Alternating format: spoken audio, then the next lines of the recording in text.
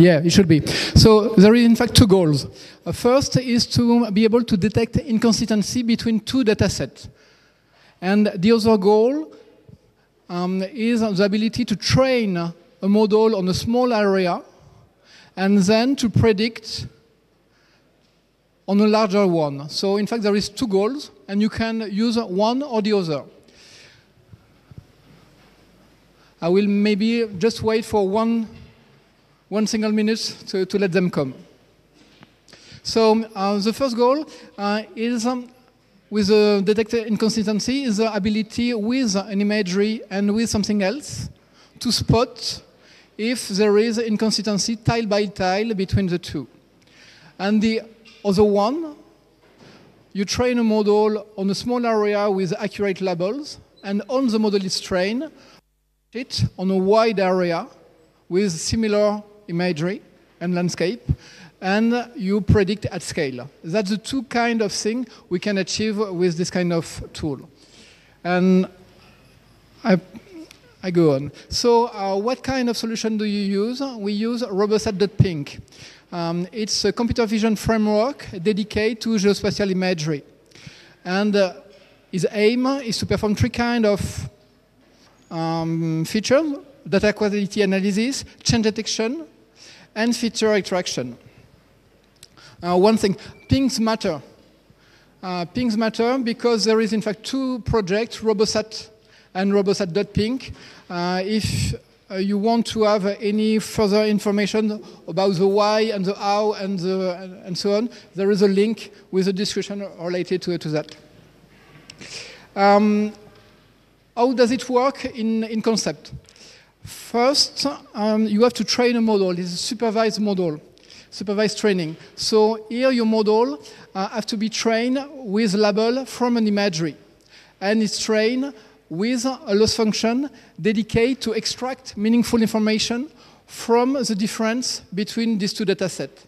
So once you've trained this model enough, you can only use your imagery with the trained model and predict something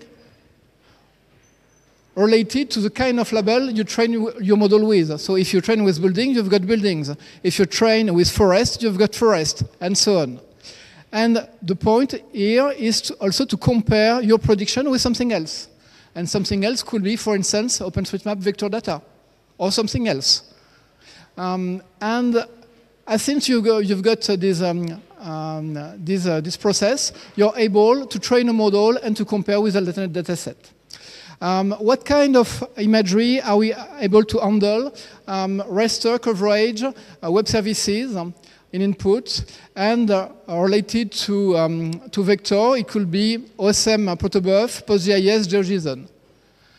So the only point is to have an imagery readable by GDAL and georeference, and here a vector. That's it. Since you've got that in input, you're able to train your model and to generate mask prediction. And once you've got mask prediction, you're able to compare them, to spotify differences area, and so to extract vector from your mask. So that's the whole process. What kind of information can we spot in the output? Here we configure the mask to be in pink. And so automatically the label will be configured to be in green because it's the complementary color. So if you superpose pink and green, it became gray. So here it's pink, it means that only the model detects something. It's only here in green, it means that only the information is provided by the label. And here it's because it's beneath a tree. So the aerial information can convey any meaningful information about that. And if it's in gray, it means that both agree. And so mask and prediction, mask and labels are agree. You should be on time. So how does it work? It works by small command lines. So you don't have the need to program in Python. If you want, you can. but it's not mandatory. And you can launch it only with small command lines tools. Somehow it's a bit like GDAL. If you already use something like GDAL on the command line, it's really the same kind of small tools you can chain together to pick only the ones you need for dedicated process.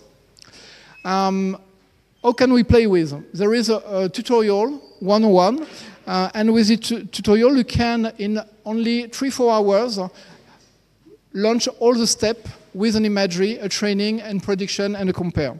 So if we look up online on the 101, what we do here, we configure the whole stuff. So it's only few lines of configuration file. We retrieve an imagery. It's the one in Tanzania was been built up by drone last year. We tile all the imagery on this area and also on this area. It's provided by the imagery. And so here, it's tiled at the zoom level. It's 11 with retina tiles. So it means that it's double size tiles. It's really slow about the connection, so maybe I have to go in another place where it's already uncached. Yep, here. So the imagery. Once we've got the imagery, we retrieve GeoSpatial label and we process them with only one single line to grab the labels. Once we've done that, we can create a dataset, train the model, and thereafter predict, retrieve a new imagery from another place, tile it again, retrieve the official OpenStreetMap data on this new area, and we create the prediction from the trained model. And so once we've done that, we can thereafter compare the both. So by comparing the both, we can have something who look like that. And on all the places where we launch the prediction on the new imagery and with the official OpenStreetMap data, we can spotify the differences between the two. And each time you've got here a pink square, it means that there is meaningful differences between the two datasets. The one who came from the trained model and the one who came from the official OpenStreetMap data. And you just have to zoom on the place where there is a pink square and you get this kind of prediction. And because it's only in pink, it means that it's not present on the official OpenStreetMap data at this moment. It could be because there is no feature or because they are not labeled as building. So sometimes they are really on the dataset, but not rightly flagged on the attribute part. So it's really a time saver tool to help to spotify and to pick up only the places where there is inconsistency and you don't have the need to zoom and to care about other kind of data. Okay, so it's easy to deploy. It's just a single line, pip3, install RoboSat.pink, and everything comes with it. That's it. So all you need is imagery, GPU, few skills, and labels. So as imagery, anything readable by GDAL. As a GPU, at least 8 GB RAM from NVIDIA. And it works in Colab. As initial skill, at the very least, geospatial data and command line fluency. That's all. But the key point is the labels. Because there is a lack of open dataset available, and there is several initiatives to list them, to list all the open datasets related to geospatial. But because the labels is a very expensive task, we are lack of accurate enough labels. Why I say that? Because here it's aerial imagery. So if you took OpenStreetMap footprints, it's a good start. It will perform some good results, but it will be really different if it's roof prints, because it's a aerial imagery. And a few pixels could make such a difference at the end. So it's not because you have already all the features labeled that it will be a good enough training data set if you want really high accurate quality. So using this is enough for change detection, but it's not enough if you want to directly extract the feature in one pass. The key concept is garbage in, garbage out. If you have low quality labels in input, you will have low quality mask prediction in output. What could be an ideal open data set? It will be open data compliant. It will convey a lot of landscape from worldwide, be in big resolution tile, and mixed bands, resolution, and sensory imagery. And obviously convey several kinds of labels, building, roads, vegetation, and so on, with pixel accuracy. I insist on that. If you have a line related to a road, it's not enough. We must have the surface of the road to be able to perform well with this kind of approach. Last year, there is a talk about that in Milan, and no significant progress been made on these release topics since last year. So today, there is a discussion at 3 o'clock in Kleiner Horsfall. So if you are interested in how we can create an ideal open data set, or at least to improve the open dataset stuff with OpenStreetMap initiative, thanks to come. Right now, what can we do if we don't have an ideal open dataset? We can do it in two paths. So there is another tutorial who help you to create a better dataset, even if the first one is not perfect. So what do we do? We retrieve an imagery from OpenData. It's a city in France. It's called Lyon. And we retrieve from the official city metropole the imagery. We retrieve also the official roof print attribute from the city. We create a training data set, we train it, we predict, and then we compare. And that is interesting in the compare that there is a lot of places where here you can spot that there is an inconsistency, and it looks like here there is missing maps in the official open data from the city. So what will we do is to retrieve only the ones where there is a significant difference, and it's something like 10% of the whole tile data set, and create with this small tool a way to compare them. And when it's something related to the model, because we train it only with few epochs, so really quickly, we keep it. But when it's related to missing maps in the official data, we select it to be able to remove these tiles from the training data set for further training, and we can do it really quickly. So because we reduce the amount of tile to check by a factor 10, and because this tool allows you to really make quick decision. So at the end, we just copy the tool we select to the clipboard, and that's it. So it helps us to really quickly make a good decision to extract the only kind of the only kind of tile we want, and so to improve the data set to train. And so at the end, with a pure open data data set, we can improve it and get better results than official open data set convey. Up. So RoboSat.pink is also interesting because it's it uses state-of-art computer vision loss function.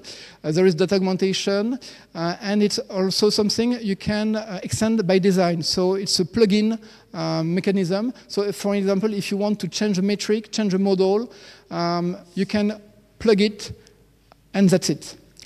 The stack is designed about a Phosphor-G stack. There is a computer vision and deep learning component. It's open source. And because it's open source, there is several subjects we already identified to be improved. So if you want to participate, you're very welcome to send a pull request or to found some subject if you want to make it improve again. As a performance matrix, so 1 megapixel is related to 16 tiles or 4 retina tiles, and there is here some metrics related to the performances we can already achieve. On here, a low-cost GPU server. It scales, so if you want to train it faster, you just have to add more GPU. If you want to tile it faster, you have to add more CPU. And if you want to predict faster, you can use an external dedicated inference high-performance system and export the model in NNX format. How to use that with a cost-effective approach? If you want your own server, it could be used only by GPU and CPU cost-effective approach with something not that expensive. And if you want to use it on the cloud, you can also. So it's something affordable even with cost-effective approach. And why performance matter? Because for yourself, when it's something going fast, you can learn. You can change some parameters and learn from your last experience and improve it. Obviously, it's a time and money saver, and also it saves computation time, and so help to reduce the carbon cost of the whole stuff. So why using deep learning for mapping? So it's an easy to specify at scale inconsistency between two datasets. And if you provide good labels on imagery, you can infer on a large scale similar new imagery. Why using RoboSat.pink? Because there is quite an integration with all the OpenStreetMap ecosystem. The web UI I show you is integrated with all the commands, so you have nothing to do in more. It's high performance, it's easy to deploy, compliant to the standard. It can also handle multi-bands imagery and data fusion. It's accurate, it's extensible by design, and it's open source. It's provided by DataPink. And as a takeaway, the message is to say that you already have an industrial solution to perform such a thing. The performance is already okay to use it for instance, a region, a small country, even on a cheap GPU server. And it scales, obviously, if you provide better hardware. So you can use it on something bigger if you provide the right infrastructure. There is no need anymore to be a computer vision expert to play with. You only have to be able to understand your data and what you want to achieve with. Plain open data can be used to train a model even if it's a bit longer. And what will be a game changer, I said it again, it will the ability to have a pixel accurate labeling training open data set. That will change everything. So for those we are interested in, there is a discussion at 3. Thanks.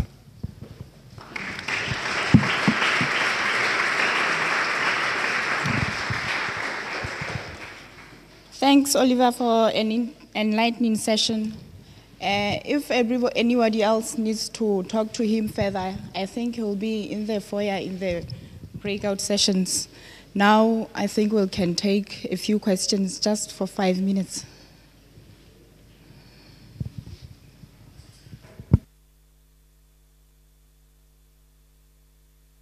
Okay.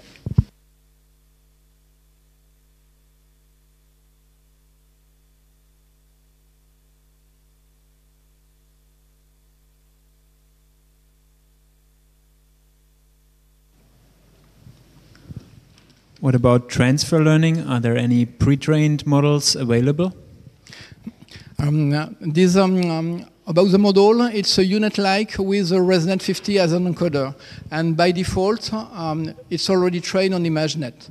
So by default, it's already a fine-tuning system. You can, on the configuration file, choose to suppress the pre-trained stuff and train it from scratch if you want. So it's open, and if you want to bring your own model, I said it's extensible by design, so you just put your own model in the model directory and call it by his name from the configuration file, and that's it. So you have a total, you can do what you want about this point, yeah. So I understand that it's pixel-wise predictions, but do you do anything with node data? With, sorry, I didn't hear. Node, so single points as opposed to outlines. I'm not sure to understand. Well, a building could be labeled as an outline, or it could be labeled as a single dot. Oh yeah. In fact, here we classify each pixel. Yes. So each pixel, it will be, in fact, for instance, here, a building, no buildings, or it could be a forest, no forest, and so on. So if what you have in your label is only single dots, it will be really hard to make it understand what you want. So it will really be something work already with surface, so with polygons. With linear, it will be harder, because the topology itself means, and so it will be really harder if it's only single lines. And with dots, it's not. It will be even harder because it's only small dots on the ground.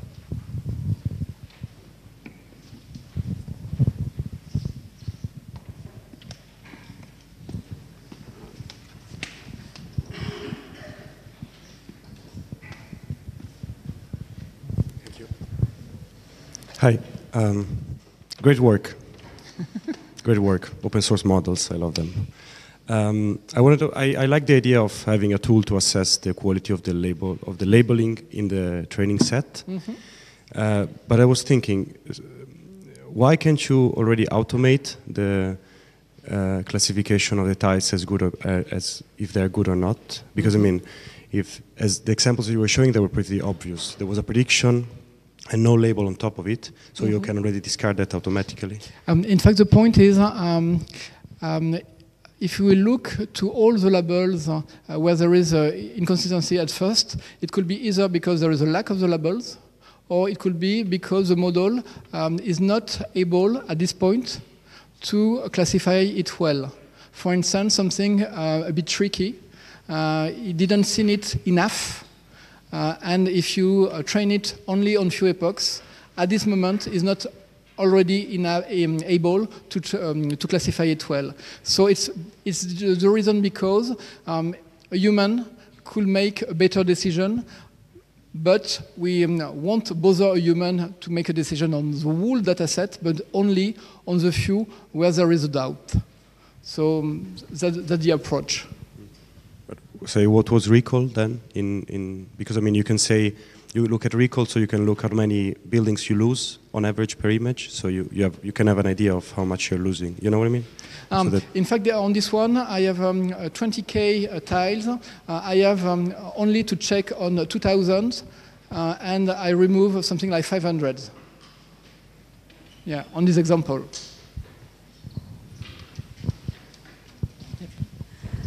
Okay, thanks everybody.